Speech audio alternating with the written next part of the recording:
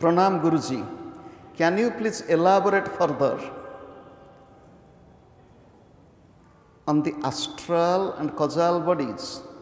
Is the causal body the same as the individual soul or Atma? And how does the astral body differs from etheric body? Many thanks. So nowadays lots of English questions.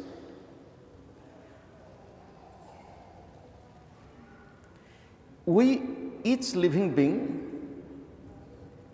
as the soul, live in three bodies together: gross body, astral body and causal body.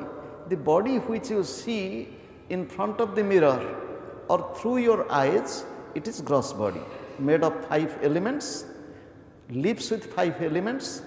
After death, the gross body stays there and disintegrates into 5 elements. Apart from this gross body, we have astral body and causal body. Other name of astral body is subtle body. Astral body is consisting of 17, in others' view 19 constituents.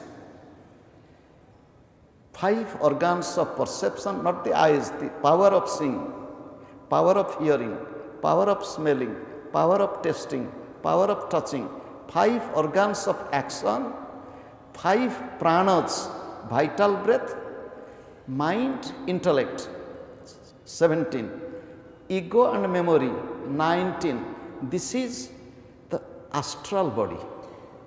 We enjoy the world with the help of the physical body and the astral body. When we sleep, physical body sleeps, astral body is active. Other name of astral body for understanding is psychological body, emotion, thinking. And causal body is the cause of our birth, rebirth and ultimate liberation. Cause of our birth and rebirth is our ignorance. So the only ingredient of causal body is ignorance, or in other words also knowledge. We can call astral body causal body. We can call causal body as body of ignorance or body of knowledge. It is not the same as soul or the Atma. What you speak of etheric body, it is a modern concept, maybe in New Age discussion. Astral and causal body taken together, you can call it as etheric body, but in spiritual text, especially in Yoga Vasishtha, it is described as Ativahika Sarira,